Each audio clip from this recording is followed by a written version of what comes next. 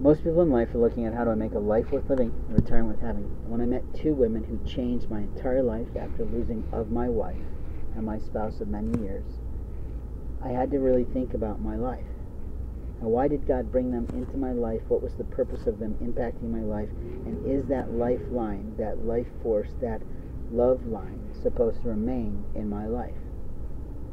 And which one or both is the right one for me to remain in my life?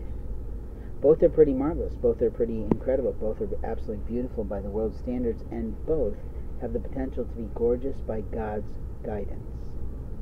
What I mean is that the life force within an individual is the life force that God lights within them.